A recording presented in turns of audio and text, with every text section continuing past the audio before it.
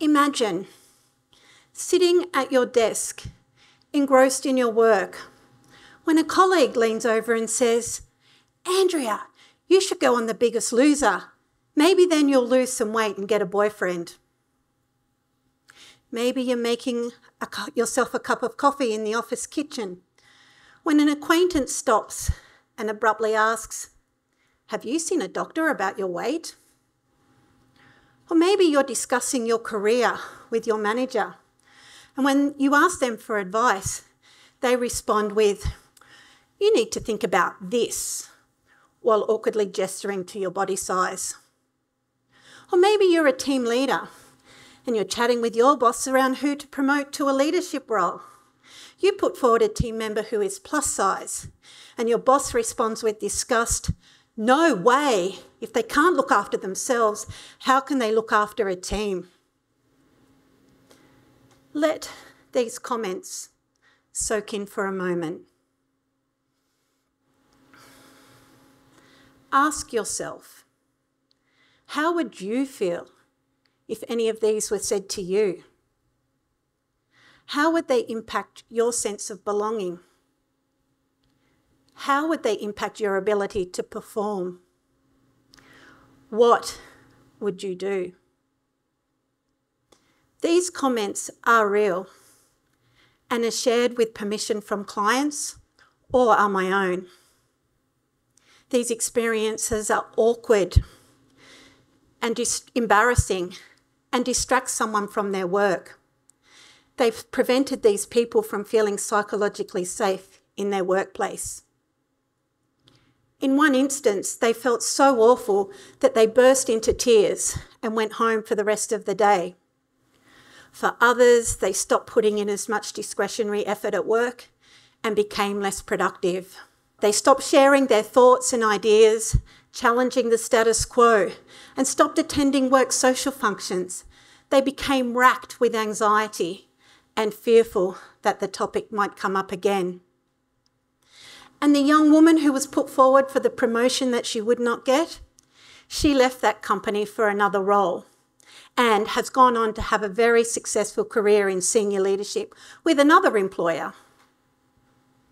When it comes to diversity, equity, inclusion, we talk about a range of topics, including but not limited to race, age, sexuality, gender identity, ability, neurodivergence, even menopause. All of these conversations are vital for workplaces that are inclusive and that are as safe and welcoming as can be. However, one topic is still taboo at work, and that is the topic of body size. I know that bias and stereotypes about people in fat bodies absolutely exists. I know it through my own experiences, through stories that are shared with me, and through research such as the 2021 study co-authored by Professor Rebecca Poole from the University of Connecticut, which found 58% of people have experienced weight stigma at work. It's impacting the team members you work with, your colleagues, your customers, and your clients. The 2018 Australian Bureau of Statistics report tells us that over 67% of the Australian population are overweight or obese. This means, in turn, that the conversation about body size at work is well overdue. It's time to bring body size into the diversity, equity and inclusion agenda, and it starts with you, with all of us. Whether we call it weight stigma, weight bias, but the term fat phobia might be new to you. Weight bias is how you feel about somebody else's weight. It's the internalised beliefs and thoughts that you have that are a result of our cultural conditioning. For example, it's the belief that to be fat is to be bad, or that all fat people want to lose weight. Weight stigma is what other people experience from your weight bias. It's when your unspoken thoughts and beliefs become actions. It's when you say things like, "Oh, I could never eat that," or "Have you heard about this new diet?" We hear a lot in the media about fat phobia, as it's become a term that is used interchangeably to describe weight bias and weight stigma. It's become an umbrella term to describe the shaming and discrimination that fat people experience. I believe that's because fat phobia contains the word fat, which gives it power. However, the meaning of fat phobia is quite different. And I wanted to call this out because words matter. And the word fat phobia doesn't get to the underlying issue of weight bias, which we absolutely must do if we get to unpack the societal conditioning that we so dearly need to do. The Butterfly Foundation, Australia's leading charitable foundation that supports people with eating disorder and body image issues, defines fat phobia as an abnormal and irrational fear of being fat or being around fat people. Most of us don't experience fat phobia in a clinical sense. What we experience is weight bias and weight stigma. And so what does weight stigma at work look like? In addition to the examples that I shared earlier, weight stigma at work comes in many forms. It can be as covert as thinking to yourself, "Do they really need to eat that?" when a colleague takes a second piece of cake at morning tea, or choosing to hire a straight-sized person over an equally qualified higher weight person because you think the slimmer person's going to be a better team fit. Now, I use the term straight size because that's a term that the fashion industry uses to differentiate from plus-size people. Weight stigma at work can also be overt. It can be telling a team member that they need to lose weight, or covering the cost of a weight loss drug under the guise of employee wellness. It's uniforms and teamwear not available in all sizes. It's chairs that aren't big enough or that are uncomfortable for large people to sit in. It's team or company weight loss challenges that are not accommodating of various body sizes and fitness levels. It's only including straight-sized people in your branding materials. And it's not including body size in your anti-discrimination and your anti-bullying and harassment policies.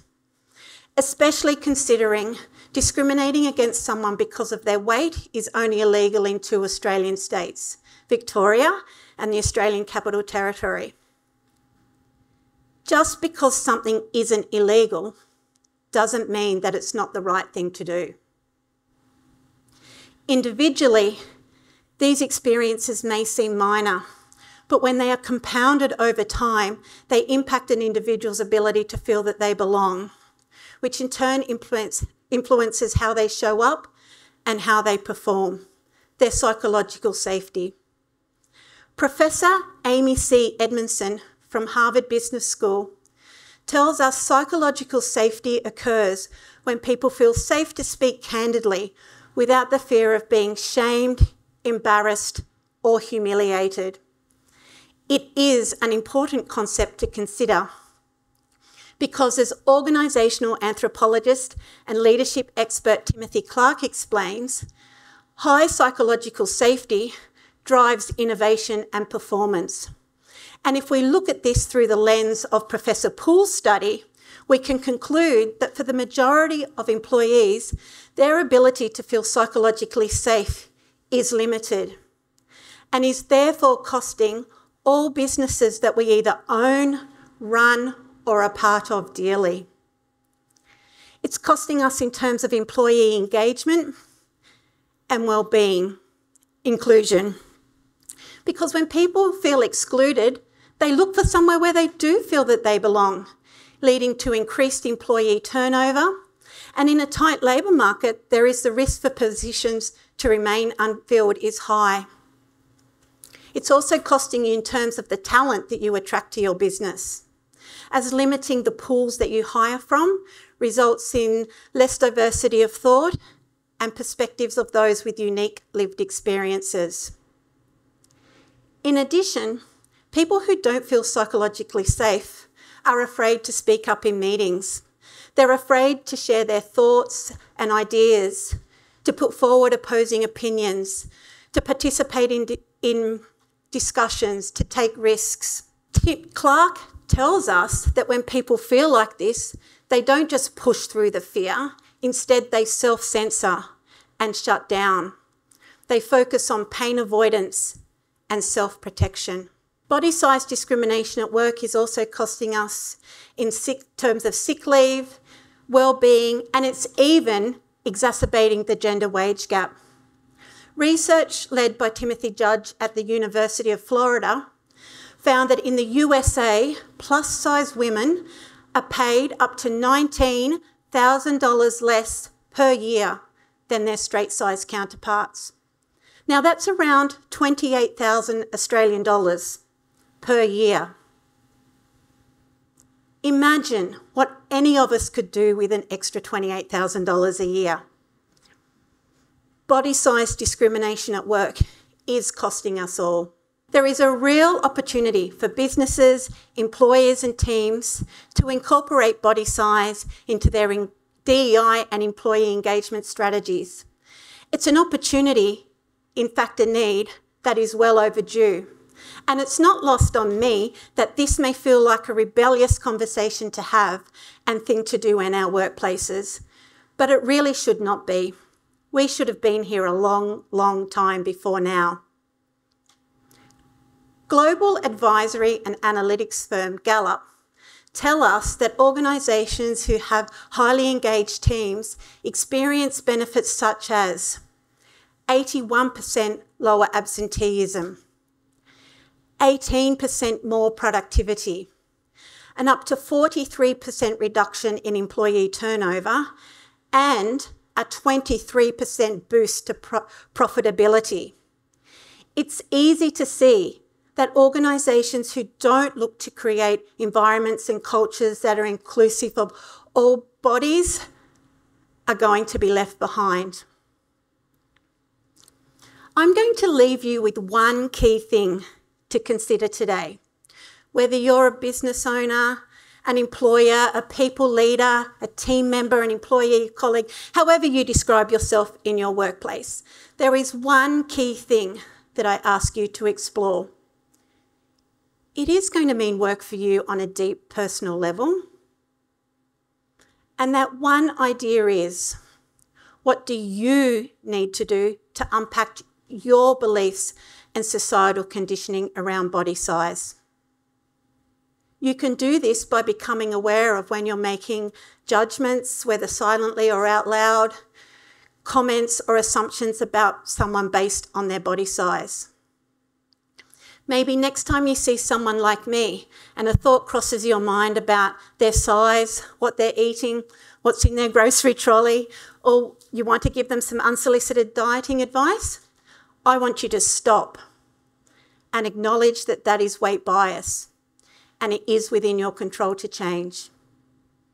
Maybe next time you interview someone like me for your team, or the me in your team comes to you for career advice, and you think, oh, they're just not the right look, or they're not the right cultural fit, or if only they lost some weight, their career would go far, I want you to stop and acknowledge that that is weight bias and it is within your control to change. Next time someone like me inquires about working with you as a coach, a counsellor or a mentor, and you think one of their goals is going to be to lose weight, I want you to stop and acknowledge that that is weight bias and it is within your control to change. As you start doing this work, please show yourself compassion. We have all been conditioned to have deep-rooted negative beliefs about ourselves and others based on our body size. But now that you know better, you can do better. So join me in being rebellious and eradicating the taboo that is talking about body size at work, so that we can create environments where everyone feels that they belong and can truly begin to thrive. It's a conversation that is long overdue for us all.